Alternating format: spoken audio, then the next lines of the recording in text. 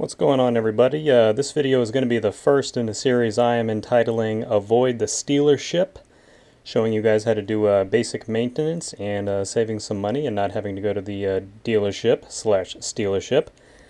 Last time I actually got my oil changed, one of the local Jiffy Lubes, Valvoline, one of those places. They said it was almost time for my rear differential, front differential oil changes, since I have a 4x4.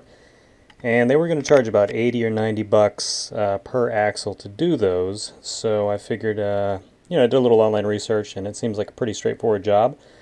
So I'm going to do it myself and save a little money and show you guys just how easy it is. This isn't really a how-to video per se. I just pretty much want to show you that I am not a trained mechanic or anything like that. As long as you have basic, mechanical skills, anyone should be able to do this and save a little money. And like this title says, you can avoid the stealership. So I'm just doing the rear differential today because I actually have a skid plate I need to take off to get to the front differential, and I'm going to be, repainting that and everything later. So I'm going to get to that one in the next few weeks, weather permitting. So today, assuming you already have all the other tools, the only thing you really need to purchase for this is the motor oil. For the differential, which is 75W90. I know they recommend different weight if you have, rig gear, or if you do any kind of towing or hauling, but I don't, so I'm just going with the 75W90 like the Toyota manual says. I'm going with Mobile 1. These are about $12.99 each, so I got 4 of them just because you need 3 quarts plus a little bit extra. It's like 3.15, something like that. So I'll obviously have some extra. So just for the price of the oil, you're looking at 46 bucks or so. So that's already saving me $50. I did have to buy some of this other stuff, including the hand pump to get the oil in there, because it's sort of an odd angle just to pour it in. I got this crush bracket set on Amazon. This is actually for both the rear differential, front differential, and transfer case. So I'm set when I do those videos in the future. This whole thing was like 6 bucks. I did have to purchase the nuts for the fill plug and drain plug for the rear differential and front differential on my 2014 Tacoma are 15/16 or 24 millimeter, I believe. So I did have to buy one of these. That was another 6 bucks. And I got a torque wrench on sale for $25 at AutoZone or Advanced Auto Parts. So I'm actually heading over to my parents to do this, because you do have to be on level ground and I don't have a garage. So I will see you in the garage. Okay guys, I am now parked at on the driveway on level ground. I actually obviously just drove over here, which is definitely I'd recommend.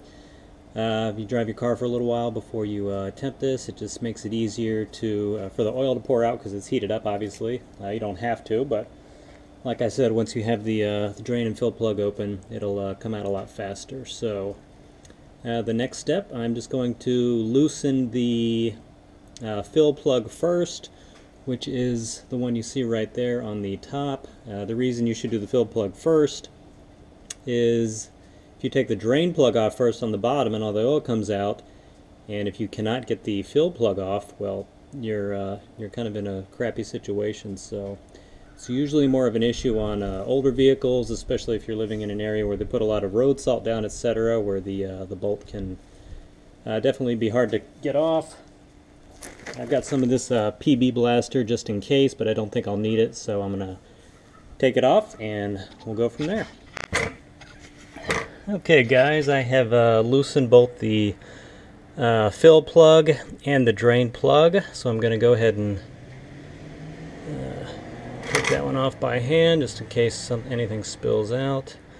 Like I said, these are both 15/16 or 24 millimeter sockets, which for mine fits a 1/2-inch drive.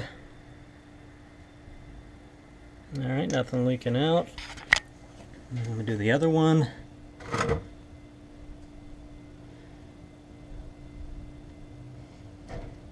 This bottom, the drain plug is magnetic, so you're always supposed to check for metal shavings. It should look a lot like pencil lead or something. Anything bigger, you might have a problem. So Okay, as you can see, it's very dark nasty, where usually it's like a golden brown color, so I will let that drain for a while. Having the fill plug open while you're doing this makes it a lot faster, so I'll come back when that's finished. See you in a... Just real quick while this is draining, this is the magnetic drain plug. You can see just some small shavings on there, nothing big. And you can see this small piece is the crush washer. You definitely need to reinstall for both this plug and the other. Okay guys, this is all drained out. I'm putting the drain plug back in. I've got the new crush gasket, crush washer on there. Just going to get it hand tight right now and then come back and torque it after I get the oil in there.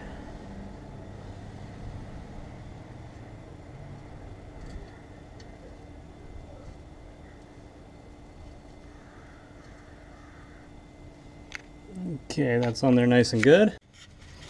Alright guys, I'm getting ready to put the new oil in. I just wanted to show you a quick comparison with the old oil, which is just dark, almost black, dark brown, and the new oil, which just has a barely yellowish, light brown tint, as you can see. This is after about, I want to say I'm at 24,000 miles, so I think they actually recommended at 30,000 miles to change it, but just wanted to show you that comparison real quick. So now I'm going to begin the lengthy process of hand pumping this stuff back into the rear differential. I'm not going to record the whole thing, obviously, just wanted to get it started, and I'll come back when I'm sealing everything up. Alright guys, I'm not going to show you the whole process, but I have my hand pump connected to the first quart, and this is the by far the longest process. You just fill this up until it barely starts leaking out of the fill hole, and it should be just over 3 quarts, so I will see you when I'm all done and have everything torqued up. Okay guys, you fill the rear differential until you see it's barely starting to leak out, like barely trying to drip out. If you have too little or too much fluid in the rear differential, it can cause damage, so that is what you want right there. So I'm going to wipe this off and seal everything up. Alright guys, I'm done with the rear differential oil change. I'm driving home, sitting here at a light. I just wanted to go over a few things of my thoughts after the whole procedure. It is definitely a pain in the ass hand pumping that oil. Honestly, I don't think I've pumped my hand that much since I was 13 years old, so I might look into some different, I don't know if there's an easier way, some kind of electronic pump to get the oil in the rear differential, because that literally took 10 minutes just to pump that oil in there by hand, so that's definitely a pain in the ass. Second thing might be a little obvious, but it's sort of like a messy exchange when you're switching from the pump in between the quarts of oil.